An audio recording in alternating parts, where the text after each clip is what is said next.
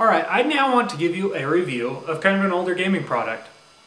In fact, one so old you can't even buy anymore. So why would I do a review of a product you can't even buy anywhere? Well, because I want to. And plus, this will show you how geeky I am. And I mean not just a little geeky, but I'm pathetically geeky. Alright, so what is this product? Well, here it is. The Kilowatt Sport or Pro controller, designed by what used to be Power Grid Fitness, now is called Interaction Laboratories. Now what this is designed to do is give you a workout while playing games. Now it doesn't actually move, but the idea behind it is you're using force to get your character to move in a certain direction, or look in a certain direction. You move the bar left to go left, right to go right, back to go back, forward to go forward. If you're driving a plane, obviously back will point your nose up. You go forward, you point your nose down.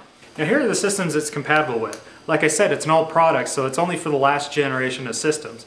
You got one for the Xbox, PlayStation 2, the GameCube, and the PC.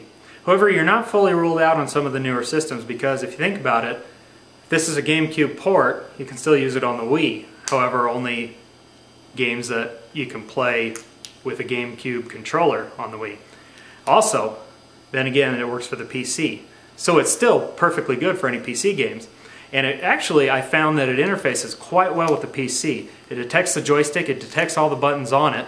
And for any game that you can replace a function to be a joystick item or a keyboard item will work perfectly well. However, if there's any game that's designed to use the mouse and only the mouse and can't let you switch what function it is, it's not going to work so well on those type of games.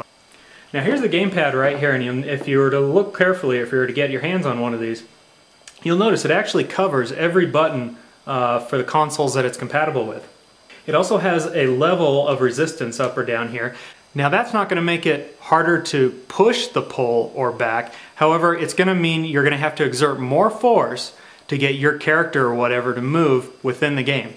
If you were to boost it all the way to the max, it is incredibly difficult and grueling to get your character to move anywhere. You move it down to the bottom level of 1, and you can do it at just a little flip of just a slight touch of the joystick. Now it doesn't replace a visit to the gym. However, if you're gonna play the games anyways, why not? Because it's gonna give you a workout, or a little bit, while you're playing the game. Now they say this will actually work with any game on the supported systems, which is technically true. However, I found that it's a bit difficult to use on first-person shooters. Mainly, I played it with Halo. I found Master Chief just kind of moving up and down, incredibly hard to get used to, and I tried to use either access, couldn't do it successfully, and try to play the game like a normal person. However, racing games such as Burnout Revenge or another vehicle game such as Crimson Skies worked exceptionally well, and I found that it actually helped me get more into the game, which was a lot of fun too. It actually came a bit more naturally than using a typical gamepad because of the fact your whole body wants to move back and forward with the controller. So the movement of the plane just seems to be so much more natural when you're flying it.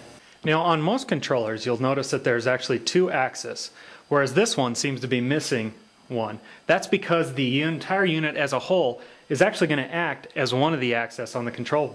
And the other nice thing is you have a choice of which one of these axes you want the whole unit to take over for.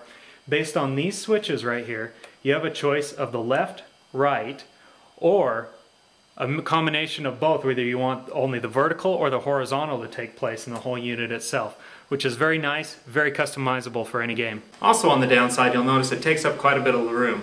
Plus, my friends really never understood the point too much. And I'd have to admit, it never went off that well when I'd ask the guys in the office if they wanted to come over and play with my big joystick. On February 26th of 2007, a representative from IA Labs sent me an email that states that this product is now going to be taken off the line. However, they did say in development is the exer-station 360. Problem is, it's been over a year now and I see no mention of it on any of their websites. Also, they do make one new product called just the exer-station, which is compatible with the same systems as this. However, I've looked all the way on ialabs.com and their partner website, the xrgames.com. I see no mention of where you can buy it or pick it up, but they seem to be keen on marketing it. So if you actually want something like this, visit one of their websites, send them an email and say, what's up? Because honestly, I'd like to actually see a newer version of this, because I play the 360 more than I ever did play the Xbox, and having quite fun, and I would actually love to have a product like this that would work for it. For more gaming reviews, be sure to visit us at thegaminginsiders.com.